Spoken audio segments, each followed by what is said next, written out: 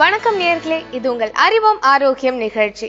இன்றைக்கு நம்ம நிகழ்ச்சியோட முதல் பகுதி மூலிகை மகத்துவம்ல எந்த மூலிகை பத்தி பார்க்க போறோம் அப்படிங்கறத வைத்தியர் திரு ராஜசேகரன் ஐயா அவர்கள் கிட்ட கேட்டு தெரிஞ்சுக்கலாம். வணக்கம் ஐயா. வணக்கம்மா. இன்றைக்கு நம்ம நிகழ்ச்சியில எந்த மூலிகை பத்தி பார்க்க போறோம் ஐயா? இன்னைக்கு நம்ம பார்க்க போற மூலிகை தழுதாழை. இந்த மூலிகையினுடைய தன்மைகள் அப்படின்னு பார்த்தோம்னா, கசப்பு தன்மையுடைய மூலிகை, உடலுக்கு வெப்பத்தை தரக்கூடியது. இதில் இருக்கக்கூடிய இலை, வேர் பகுதிகள் மருத்துவ தன்மை உடைய பகுதிகளாகும். இந்த தழுதாழை இலையினுடைய மருத்துவ பயன்கள் என்ன அப்படின்னு சொல்லி பார்த்தோம்னாக்கா, இந்த இலையை நன்றாக உலர்த்தி பொடி செய்து இதை நல்லெண்ணெயில் கலந்து நம்மளுடைய மேலுக்கு பூசும்போது வீக்கங்கள் குறையும். அதுபோலவே இந்த மூக்குல, அதாவது நிறைய பேருக்கு இன்னைக்கு குழந்தைங்களுக்கெல்லாம் சளி வடியுது, அந்த மாதிரி சளி வடிதல், தலையில குடைச்சல் இருக்கிறது, மூக்குல இருந்து நீர் வடிதல் போன்ற நோய்களை எல்லாம் குணப்படுத்தும். இந்த தழுதாழை இலையை அரைத்து சாறெடுத்து விளக்கெண்ணெயுடன் கலந்து நம்மளுடைய உள்ளுக்கு காலை மாலை 2 வேளையும் ஒரு 15 தினங்களுக்கு கொடுத்தாலே அந்த தோல் சம்பந்தப்பட்ட நோய்கள், அதாவது சொறி, சிரங்கு, படை, கரப்பான் போன்ற தோல் நோய்களுக்கும் நல்ல குணமளிக்கக்கூடியது. அதாவது நாள்பட்ட சரும நோய்கள் இருக்கிறவங்களுக்கு இந்த வேரை, அதாவது இந்த தழுதாழை இலையினுடைய வேரை நிழலில் உலர்த்தி பொடி செய்து வைத்துக்கொண்டு அந்த விளக்கெண்ணெயில் காய்ச்சி அதை தடவும் பொழுது அந்த நாள்பட்ட தோல் சம்பந்தப்பட்ட நோய்களும் குணமாயிடும். இப்போ நிறைய பேருக்கு இந்த பாத்தீங்கன்னா இந்த வாத நோய்னு சொல்றாங்க இல்லைங்களா, பக்கவாதம் வந்து கை கால் வராம போயிடுவாங்க. அவங்களுக்கு இந்த நரம்பு சம்பந்தப்பட்ட நோயில ஒரு எதையுமே பிடிக்கிறது கூட தெம்பு இல்லாத இருப்பாங்க. அந்த மாதிரி பிடிப்பதற்கு கையில பலம் இல்லாத இருக்கிறவர்களும், நடக்க முடியாத இருக்கிறவங்க, கை காலை தூக்கவே முடியாத இருக்கிறவங்களுக்கு கூட இதனுடைய இந்த தழுதாழை மூலிகையினுடைய வேரை நன்றாக விளக்கெண்ணெயில் இட்டு, வேப்பெண்ணெய், விளக்கெண்ணெய், புங்க எண்ணெய், இலுப்பை என்று சொல்லக்கூடிய அந்த 5 எண்ணெய்களை கலந்து காய்ச்சி இதை தைல பக்குவத்தில், அதாவது இதை காய்ச்சும் போது ரொம்ப முக்கியம் என்னன்னு கேட்டீங்கன்னாக்கா, ஒவ்வொரு எண்ணெயாக நம்ம சேர்த்து அளவு ரொம்ப முக்கியம். 500 மில்லிகிராமாக எடுத்துக்கொண்டு இந்த இலையை ஒரு 500 கிராம் மொத்தத்திற்கு எடுத்துக்கொண்டு இதை அந்த எண்ணெயில் இட்டு காய்ச்சி தைலம் பதம் வரும் வரை காய்ச்சி வடிகட்டி எடுத்து வைத்துக்கொண்டு அந்த வாத சம்பந்தப்பட்ட நோய்களுக்கு தேய்க்கும் பொழுது அந்த வாத சம்பந்தப்பட்ட நோய்கள்லாம் குணமாயிடும். இப்போ சில பேருக்கு இந்த அடிப்பட்ட இடங்கள்ல வீக்கம் இருக்கும், இரத்தக்கட்டு இருக்கும்.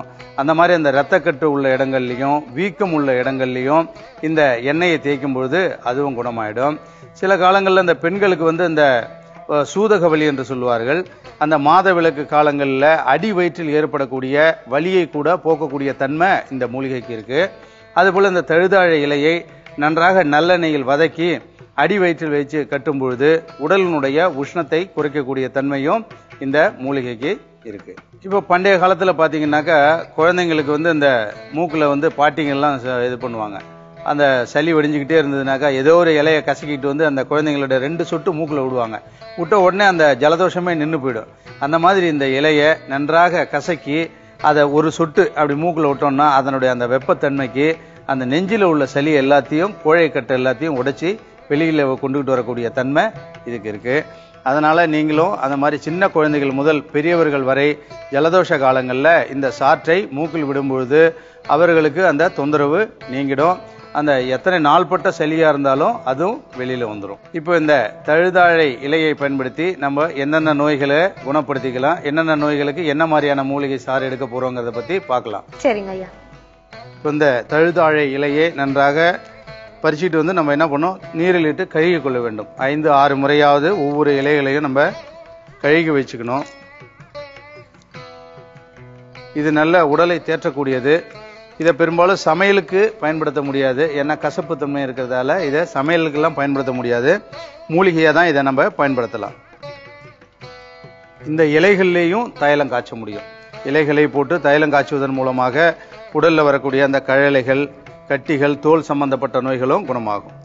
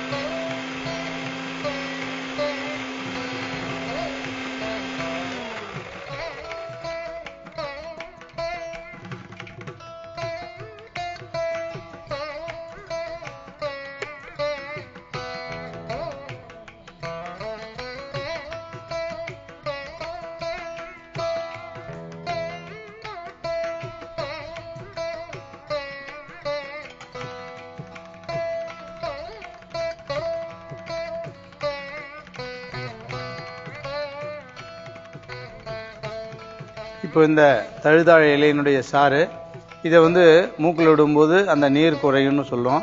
அதே போல் நிறைய பேருக்கு பார்த்தீங்கன்னா இந்த தலை குடைச்சல், தலைக்குள்ளார நீர் போய் பூந்துக்கிட்டு ரொம்ப தலை குடைச்சல் இருக்கும். அந்த மாதிரி தலை குடைச்சல் உள்ளவர்களுக்கும் இந்த காது சம்பந்தப்பட்ட வலி உள்ளவர்களுக்கு மூளை நரம்புகளில் பாதிப்பு ஏற்பட்டு அதன் காரணமாக வாத நோய் வந்தவர்களுக்கும் இந்த மூக்கில் சொட்டு 2 சொட்டு அல்லது 3 சொட்டு அந்த சாற்றினை விடும்பொழுது அந்த வாத சம்பந்தப்பட்ட நோய்கள் மூளை நரம்புகள் பாதிப்பு உடையவர்களுக்கும் இது குணமாக இருக்கும். இப்போ இந்த சாற்றில் பார்த்தீங்கன்னா நம்ம சுத்தமான ஆமணக்கு எண்ணெய், விளக்கெண்ணெய் நம்ம சேர்த்துக்க போகிறோம். இது ஒரு 50 ml எடுத்துருக்கிறோம். இது குறைந்தது ஒரு 4 பேருக்கு உபயோகப்படுத்தலாம். நம்ம இதில் ஒரு தேக்கரண்டி அளவிற்கு நம்ம விளக்கெண்ணெய் சேர்த்துக்கிறோம்.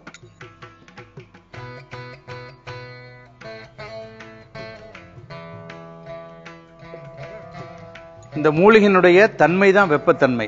ஆனால் நம்மளுடைய உடலுக்கு அது உஷ்ணத்தை கொடுக்காது. நம்மளுடைய உடலில் இருக்கக்கூடிய வெப்பத்தை தணிக்கக்கூடிய தன்மை வாய்ந்த ஒரு சிறந்த மூலிகையாகும். இப்போ இந்த தழுதாழை இலை சாற்றினுடன் இந்த விளக்கெண்ணெய் சேரும்பொழுது நமக்கு மேலும் மருத்துவ பயனுள்ள ஒரு மூலிகையாக சாராக இருக்கும். எப்படின்னு கேட்டிங்கன்னா, விளக்கெண்ணெய்க்கு ஏற்கனவே நம்மளுடைய வயிற்றில் உள்ள கிருமிகளை போக்கக்கூடிய தன்மையும் மலமிளக்கிக்காகவும் பயன்படுத்திட்டு வந்திருக்காங்க பண்டைய காலத்திலிருந்து.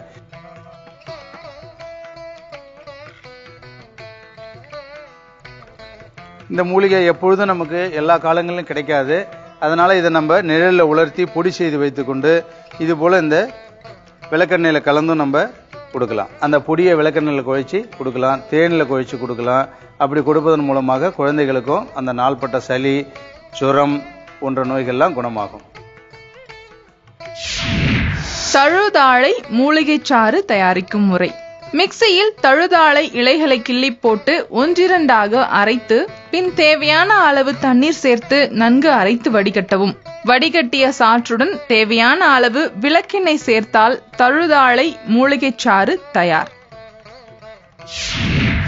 ரொம்ப நன்றி ஐயா. இந்த மூலிகையை பத்தி எங்களுக்கு நிறைய விஷயங்கள் சொன்னீங்க. அது என்னென்ன நோய்க்கெல்லாம் பயன்படும் அப்படிங்கறதும் எங்களுக்காக சொன்னீங்க. ரொம்ப நன்றி ஐயா. நன்றிம்மா. வணக்கம். இன்னைக்கு நம்ம ஆர்கானிக் அறுசுவை நிகழ்ச்சியில செய்ய போற ரெசிபி பச்சை பட்டாணி சூப். இந்த சூப் செய்யறதுக்கு தேவையான பொருட்கள் என்னன்னு பார்க்கலாம்.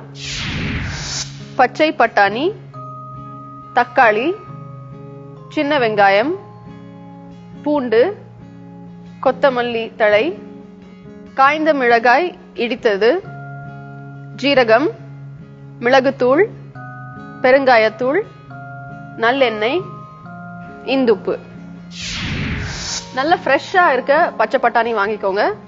உலர்ந்த பட்டாணி கடையில விற்கிறாங்க இல்லையா, பச்சை பட்டாணியே உலர்ந்தது விற்கிறாங்க, அது வாங்க வேண்டாம். இதை நீங்க சீசன் டைம்ல உங்களுக்கு கிடைக்கும் போது பட்டாணி வாங்கி அதை உரிச்சு பண்றதுதான் உங்களுக்கு நல்லது. இந்த பச்சை பட்டாணியை ஒரு பாத்திரத்துல தனியா கொஞ்சம் தண்ணி விட்டு உப்பு போட்டு வேக வச்சுக்கலாம்.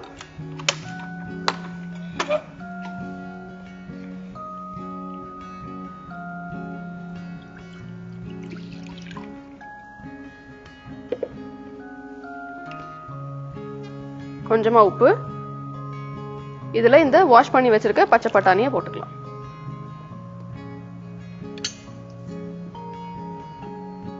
இது வேகட்டும்.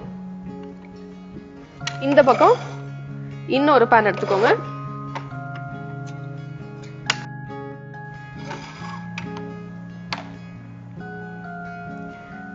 சூடாயிடுச்சு. இப்போ இதுல 2 ஸ்பூன் நல்லெண்ணெய் விட்டுக்கலாம்.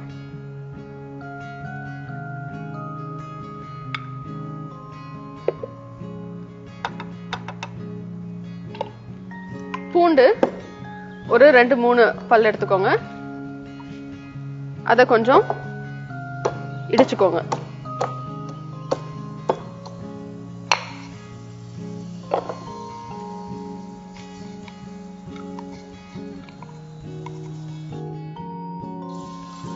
இது கூட கொஞ்சம் ஜீரகம், அப்புறம் சின்ன வெங்காயம்,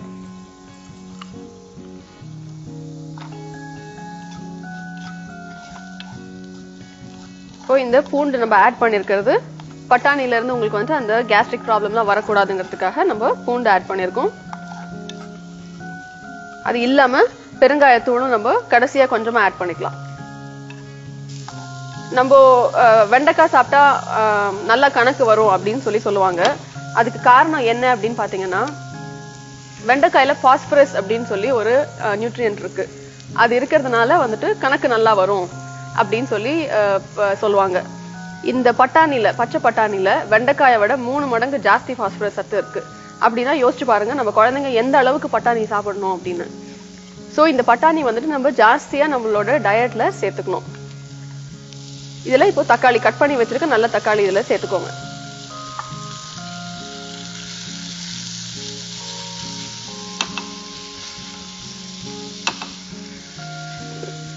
இது கூட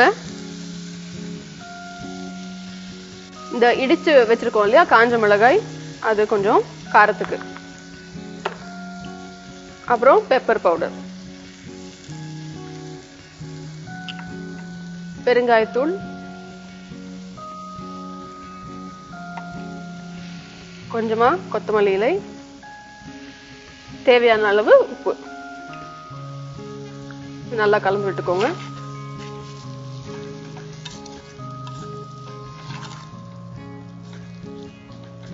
இது கொஞ்சம் வதங்கட்டும் இப்படியே. சோ பச்சை பட்டாணி பத்தி வேற ஒரு விஷயம் என்ன அப்படின்னா, பச்சை பட்டாணியில வந்துட்டு புரோட்டீன் கண்டென்ட் ரொம்ப ஜாஸ்தி. அதாவது நம்ம நான்வெஜ் ஃபுட்ல மட்டும் தான் புரோட்டீன் ரிச்சா இருக்கும் அப்படின்னு நம்ம நினைச்சிட்டு இருந்தோம்னாக்க அது முற்றிலும் தவறான ஒரு விஷயம். பச்சை பட்டாணிலையும் அந்த அளவுக்கு நம்மளுக்கு வந்துட்டு புரோட்டீன் ரிச் ஆன ஃபுட் தான். சோ நம்ம இது பச்சை பட்டாணியை தனியா நம்ம இதுல உணவுல சேர்த்துக்கிட்டோம்னாக்க ரொம்ப புரோட்டீன் ரிச் ஃபுட் சாப்பிட்டதா தான் அர்த்தம். இது ரொம்ப நேரம் வேக வைக்கணும்னு அவசியம் இல்ல. ஓரளவுக்கு வெந்த மாதிரி இருந்ததுனாலே போதும். ஒரு 3/4 வெந்ததுன்னா போதும். அந்த அளவுக்கு வேக வச்சுக்கலாம். இப்போ இந்த தக்காளி வெங்காயத்தை நல்லா வதக்கிக்கோங்க.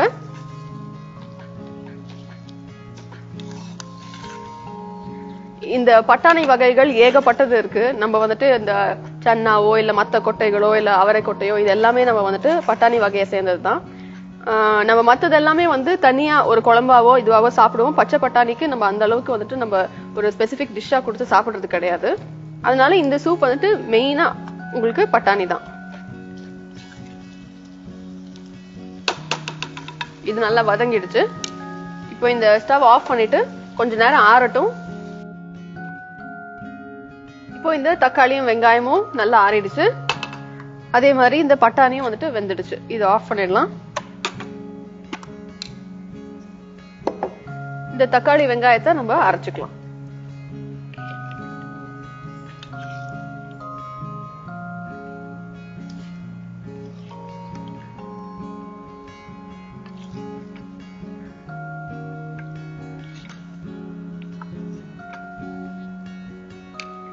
இதுல கொஞ்சமா தண்ணி விட்டு அரைச்சுக்கலாம்.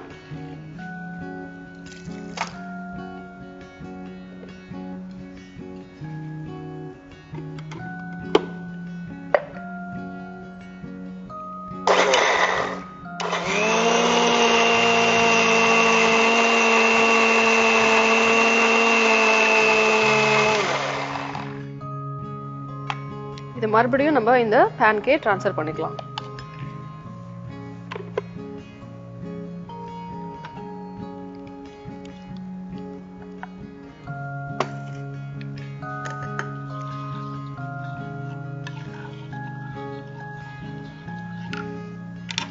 இந்த சூப்பை கொஞ்சம் கூட நம்ம திக் ஆக்கிக்கிறதுக்கு கொஞ்சம் ஸ்டவ்ல வச்சிடலாம்.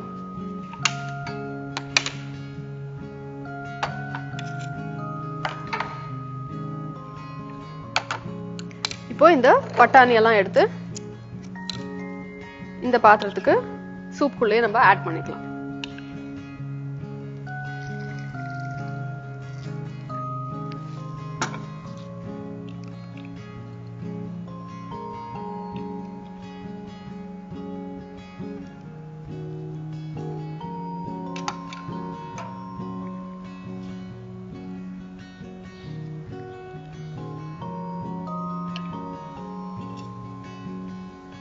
ஓரளவுக்கு சூடாயிடுச்சு.